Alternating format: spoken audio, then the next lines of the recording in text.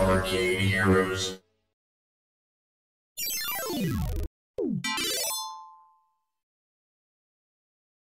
So let's say you come across an arcade like mine and they happen to have some retro games on hand. Some of those retro games may be set up like they originally were, where they have the old tube monitors inside of them. But then as you continue walking along, you come across one of the classic games that happens to have an LCD in it. Now I've seen two types of reactions with this. One, Blasphemy! the other. So today I'm going to get into CRTs, or cathode ray tubes, versus LCDs, liquid crystal displays, and why arcade operators like myself sometimes end up changing out from the old tube to newer technology. Greetings, welcome to ArcadeHeroes.com and another operator perspective. As mentioned, the debate today is CRT versus LCD.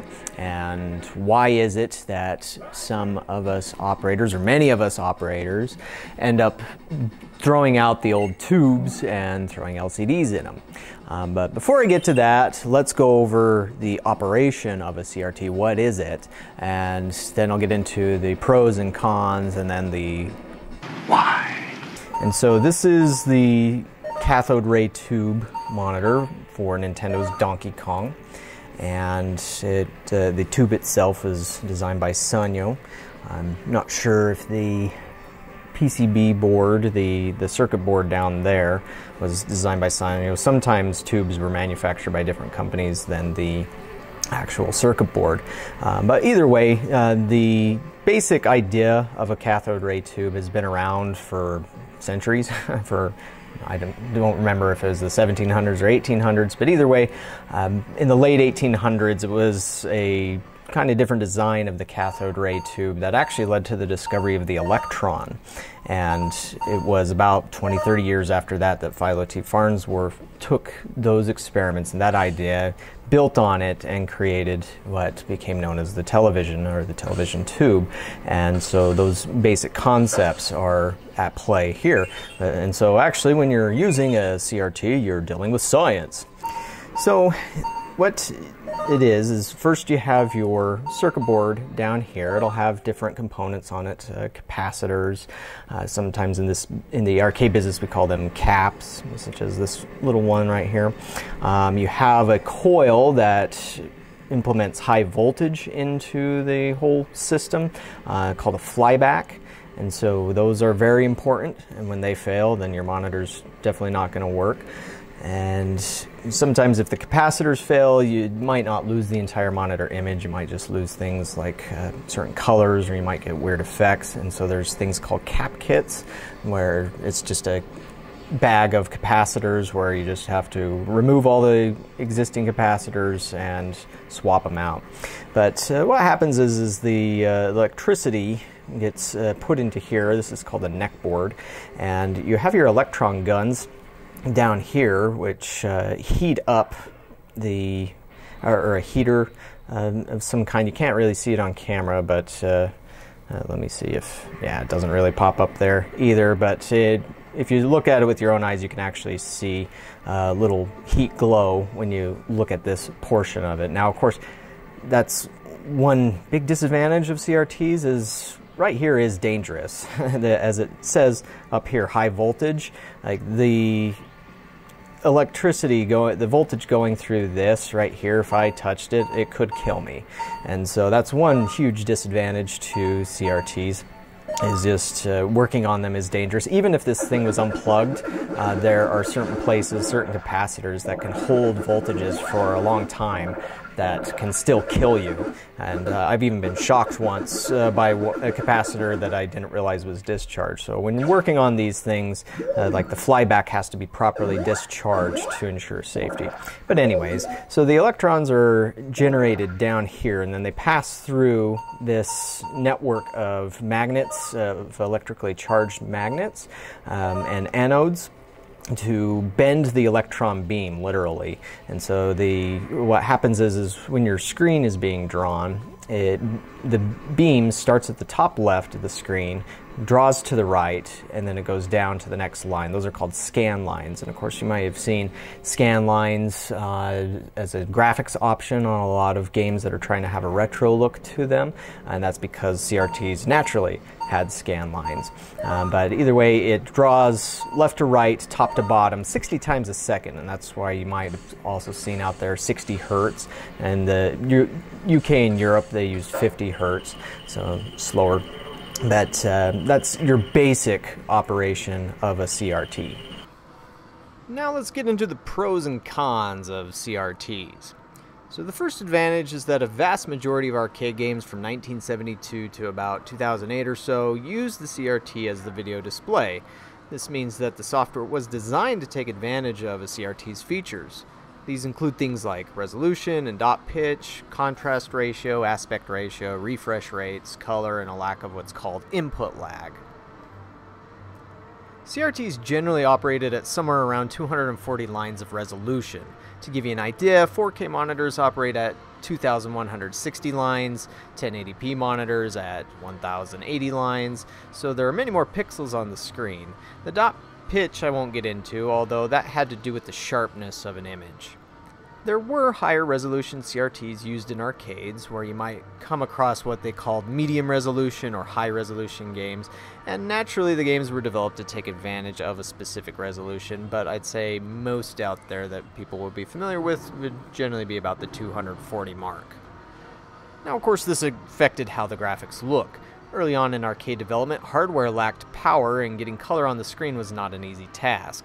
If you look closely at the pixels on an old CRT, you'll notice that they're slightly fuzzy, and this could be used in some instances to produce more colors on the tube than the hardware was actually capable of achieving using a trick called artifacting. I'm not sure how many classic arcade games use this technique, but a lot of 80s console games did to get more color on the screen.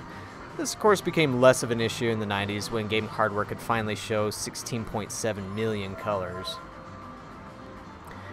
Refresh rates are also generally advantages that CRTs had, refresh being tied to resolution and overall image quality.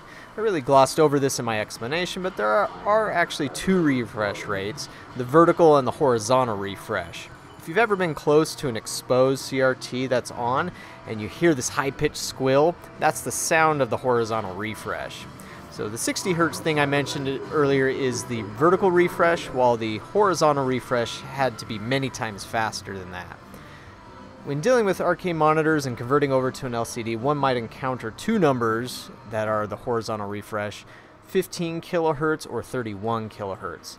On occasion, though, there were games with weird horizontal refresh rates, particularly midway games of the 90s. So if you've ever heard of the term multi-sync or tri-sync tube monitors, it's referring to a tube that can handle and automatically sync itself to a different horizontal refresh rate. Another great thing about CRTs is the contrast ratio. One thing that LCD tech has been chasing for years is a true black or deep black level that CRTs could easily achieve. More recent tech such as LED LCDs and OLED monitors has finally been getting there, but if you look closely at earlier LCD screens, chances are that the blacks are more of a very dark gray. Aspect ratio is also something that affects the overall look, and this is particularly an issue when it comes to converting arcade machines from CRT to LCD. Most tubes operated at a 4:3 aspect ratio, which is why when you watch old TV it looks more like a box than what you're probably used to these days. Most LCDs, on the other hand, are 16:9 or 16:10, or you can even get 21:9 and so on. I won't get into projectors in that regard, but it's one disadvantage of putting a game made for 4:3 tubes into a 16:9 monitor, although one can also generally adjust the image size to keep the ratio, but even then it can still look a little weird. And there are some distinct and inherent features that the technology enjoyed.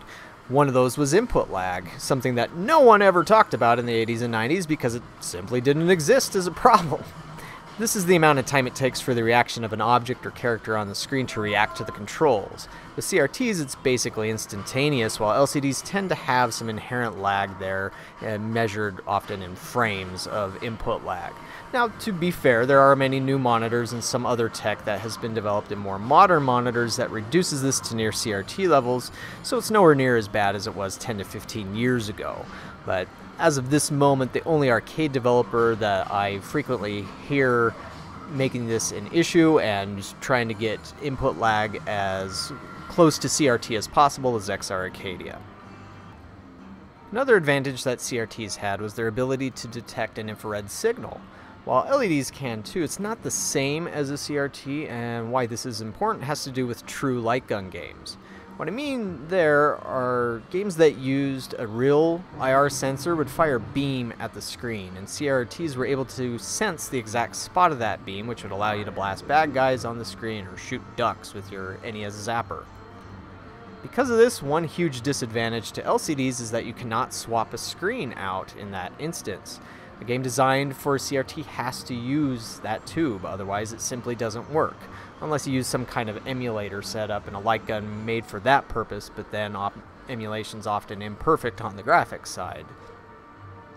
Now, this isn't an issue with games that use potentiometers in guns, and there are a few out there. Silent Scope is one example of that. Most newer light gun games, such as Jurassic Park Arcade or The Walking Dead, also use potentiometers instead of a true light beam at the screen. And so in that instance, it's no big deal. So those are the advantages. They all sound so great, so why did the industry abandon the CRT in favor of LCDs? The first answer is one of the most obvious: bulk and weight. A 21-inch CRT can easily weigh around 60 pounds. Go bigger than that and the weight goes up with it. One thing that manufacturers discovered in the 70s was that the bigger the monitor, the better a game earned, but it was rare to come across tubes bigger than 23 inches at the time. In the 90s, you did get 27, 29-inch, and even 33-inch tubes, the latter being found in Atari showcase cabinets, but these things were beasts. They were difficult and sometimes dangerous to move, as the cabinets had to be even larger to handle the size and weight of the tube. Now, yes, there were deluxe games by Sega and Konami and others that used DLP monitors, but those also had a number of disadvantages to their own that made them not so favorable. Where most modern arcade games find themselves sporting 47 to 65-inch monitors these days, that would just simply be undoable with a giant tube.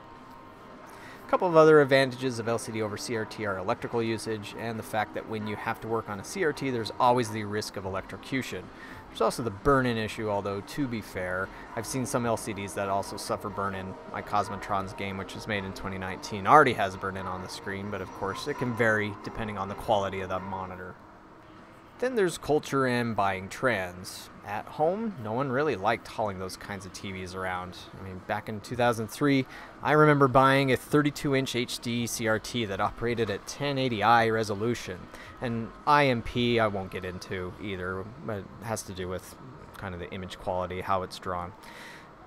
The image looked great on that one, but I absolutely loathed any time that I had to move that thing around. It was so much nicer to finally get an LCD panel, and most consumers felt the same way.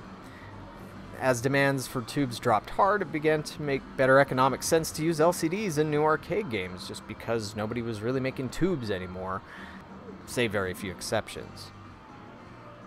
At this moment, I've received some emails from a manufacturer in China that I've never heard of, offering brand new 19-inch CRTs for arcade machines, but I don't know anyone who's taken the risk on these to vouch for their quality.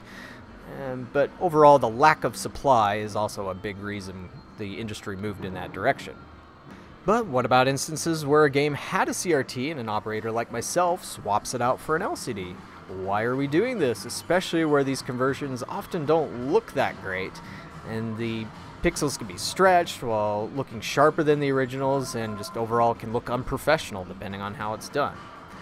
So the answer there has to do with costs and parts. Now, I can't speak for other operators out there, just for myself, but if I get a game with a CRT in it, I do everything that I possibly can to keep it going for as long as is possible. But with the march of time, that's becoming more and more of a challenge to do. When I do a conversion, it's only because I've exhausted other avenues first. However, even I know when to draw the line. When you're running a business, you don't stay open by losing money. If swapping out a tube with a new flat panel is going to save you that money, then that's what ops are going to do.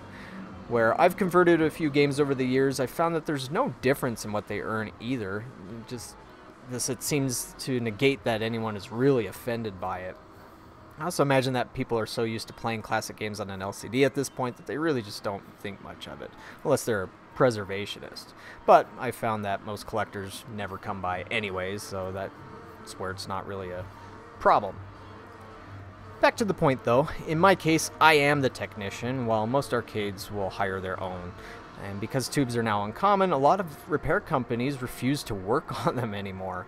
When you can find someone that fixes it, the cost to do so might cost a few times more than just running down to a Walmart or a Best Buy, getting an LCD, and then ordering a signal converter board off of eBay. And the same issue can apply to monitors with odd or rare parts in them.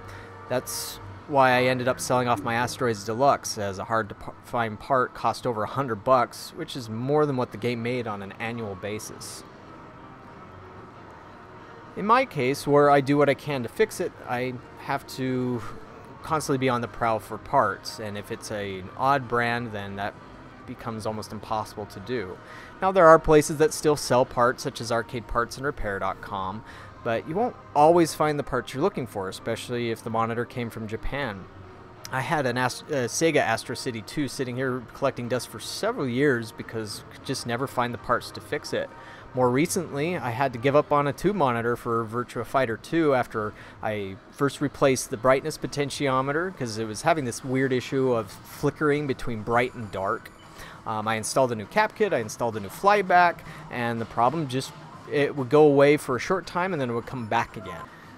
So overall, when a CRT fails, the reasons why can be varied. I mean, if you're really lucky, it might be a blown fuse, but I almost never come across that. It's usually something else, a bad transistor somewhere, bad capacitors, or a bad flyback. The worst case scenario is when something within the neck of the tube goes bad. And this is an issue at present with my Street Fighter 2, where the green went out on the tube itself and the neck board is partially damaged, so I can't just put that neck board and circuit board on a different compatible tube. It's pretty much just, it works, but doesn't work perfectly, and so when it finally goes out, I'm just going to have to LCD it, or if I can find another tube to go in there that would fit, then that would work too. That was also the case with both my Teenage Mutant Ninja Turtles by Konami and Mortal Kombat 3, where a replacement cap kit made no difference, neither did replacing a transistor on the neck board that dealt with color. They just were all lacking green and red, so it was a very blue image, but it was all within the neck.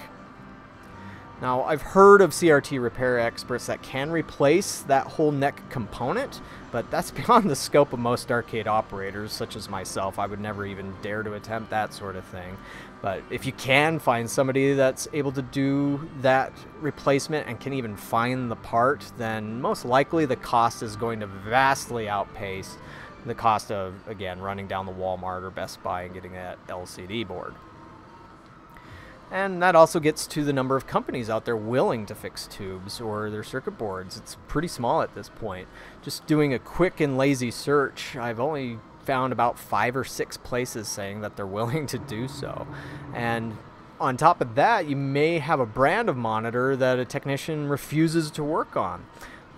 Bring up Neotech, and some technicians will hang up the phone on you or never respond to your email. That was the case with a Mars Matrix by Capcom that I had. The monitor on that went out. It was a Neotech, and it was also a hard-to-find Neotech circuit board, a rare one, I guess, and I never could find anybody that was willing to work on it, and I didn't have the expertise to work on it at the time either. So I just gave up and put an LCD in it. I think that was the first game that I converted over to LCD. Now, are there some good compromises out there? Yeah. Apart from the one company still making tubes, there's an Australian company by the name of Arcuda who recently announced the production of 19-inch 4x3 LCDs, and they said that they're also going to be manufacturing other sizes too. Of course, there have been major delays here thanks to the pandemic-related production issues, but they have listed them for sale. They've been designed as a drop-in replacement for classic arcade games. The only reason I haven't grabbed one for my Street Fighter 2 or Virtua Fighter 2 yet is the cost on the monitor itself and shipping. So it is a bit more than that Walmart or Best Buy LCD. I may just have to bite the bullet on those eventually, since shipping costs won't come down anytime soon, but I think overall it's a good compromise.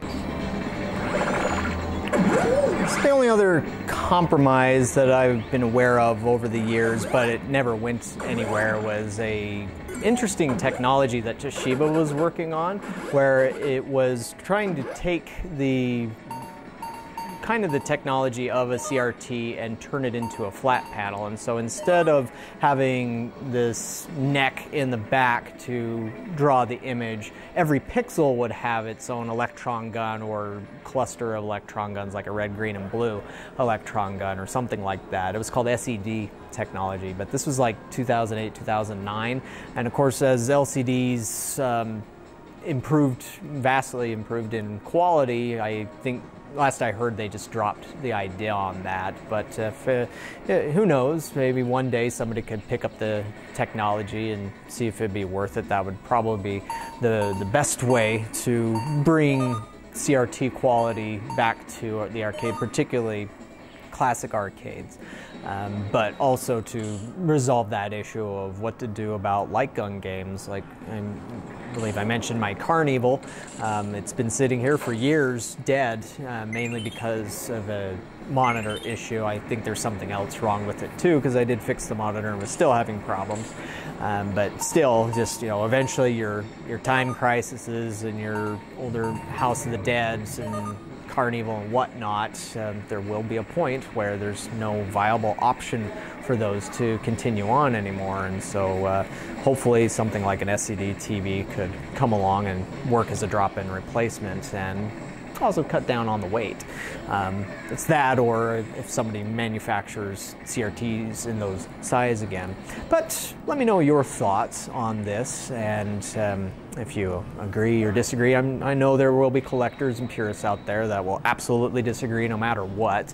But again, it just comes down to when you're operating a business and you want to have these sorts of games available for people to enjoy, then it's either you have some way of presenting the video screen or none when the CRT fails. And like I said, personally, I do everything I can to keep the CRTs in these going, but it does sometimes reach a point where it just can't go anymore. And I've come across some CRT boards, or have pulled some out before, where like there's scorch marks or the PCB itself is cracked and all that, and where I'm not professionally trained in repair of these things, and it's getting so hard to find people that are, that it's just easier to put an LCD in there. But again, let me know what you think, and stay tuned for more videos on arcade operations. I'll have the one about game design coming soon as well, and I'm going to have something interesting about a unreleased arcade game from Atari that those into arcade history or video game history might be interested in. But either way, thanks for watching. See you around.